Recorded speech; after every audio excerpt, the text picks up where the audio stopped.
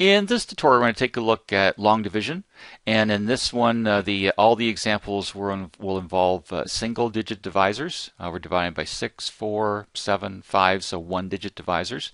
And so in the first one, when it says divide 72 by 4, this is how we write it. We'll put the 72 in here, and we're dividing it by 4, so 4 goes on the left here. And so the first thing you do is you look at the 4 and the first digit and ask yourself how many times evenly, like whole number of multiples of 4, go into 7. And so if you're not sure what that is, write out the first several multiples of 4. They go 4, 8, 12, I'm counting by 4s, 16, 20, 24, 28, 32, 36, etc. So you see the first multiple of 4 is 4. The second multiple is 8. See, 7 is smaller than 8. So 4 only goes into 7 one whole time with less than 4 left over. So because the second multiple is bigger than that 7. So it only goes in once. We'll put a 1 up here, and we multiply the 1 by the 4 and put 4 here. And then we subtract the 7 and the 4. So 7 minus 4. You don't have to put the subtraction symbols there. Perhaps some people will show you that. It's not wrong to do that. But in a long division, we're always subtracting. That's why you don't have to write that subtraction symbol. 7 minus 4 is 3. And then we bring this 2 down. So now you ask yourself, how many times does 4 go into 32?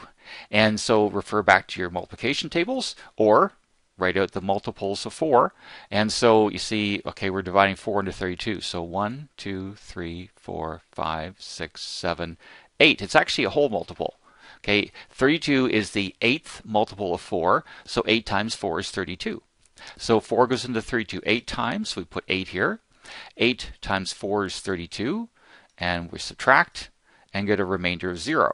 Now, if the remainder is 0, a lot of times you won't see people actually write remainder 0 here, because if the remainder 0 goes in evenly, but it's not incorrect to write that either. So 72 divided by 4 is 18 with a remainder of 0. In the second one, we're dividing 134 by 6, so 134 goes in here and 6 goes to the left. And so the first thing you do is ask yourself, how many times does 6 go into the 1? So write out the first few multiples of 6. And you see 6 doesn't go into 1 even once, because 1 is smaller than 6. So if that's the case, if this number, first number, is smaller than what you're dividing by, then you go to the second digit. So instead of 1, we're dividing 6 into 13 now. So 13 is a little bigger than the second multiple of 6. See, the multiples of 6 are 6, 12, 18, 24, etc.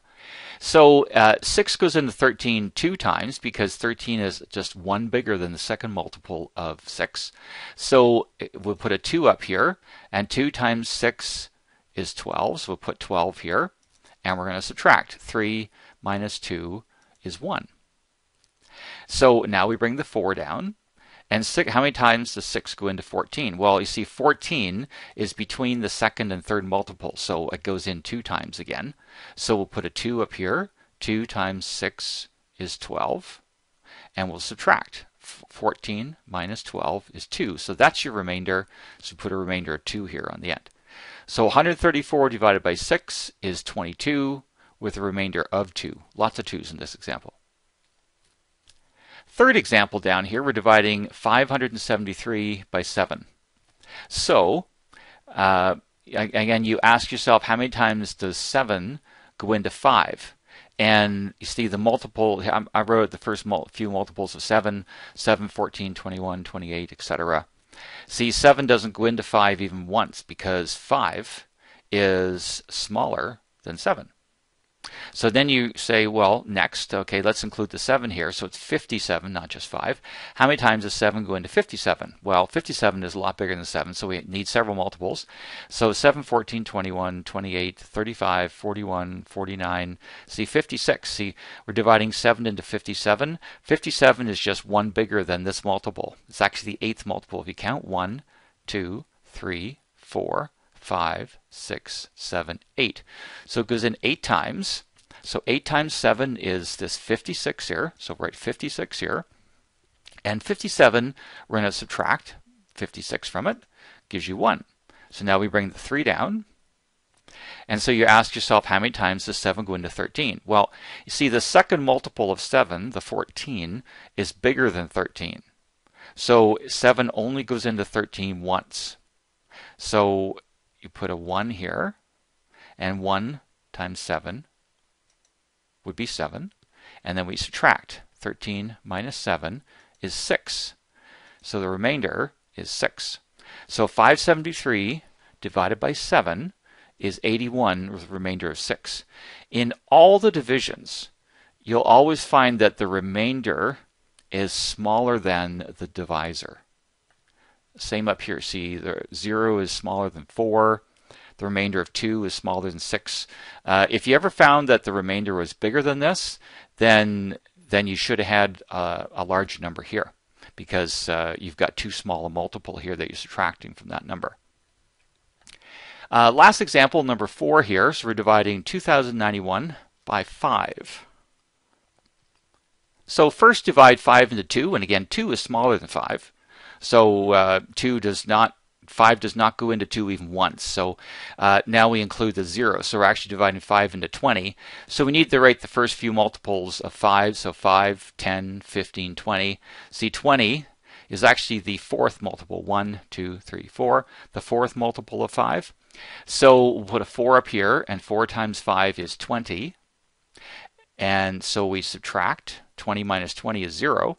And we bring the 9 down. So how many times does 5 go into 9? Well, it only goes in once, because you see the second multiple of 5, the 10, is a little bit bigger than 9. It's 1 bigger.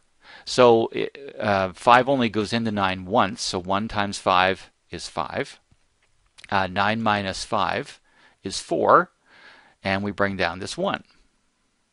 And so now we're figuring out how many times does 5 go into 41.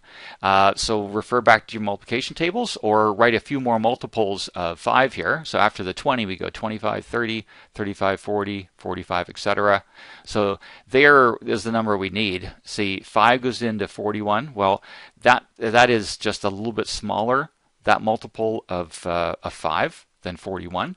So let's see, which multiple is it? 1, 2, 3, 4, 5, 6, 7, 8. See, 5 times 8 is 40. So we'll put an 8 up here, and 8 times 5 is 40, and we'll subtract, and 41 minus 40 is 1. And so the remainder would be 1. So that's how you divide with single-digit numbers. I am going to make another video with dividing by a 2-digit number. You can actually go as large as you want, but if you know how to do divisors with 1-digit and 2-digit, then you could extend that to any size, actually. And so that's the end of the tutorial.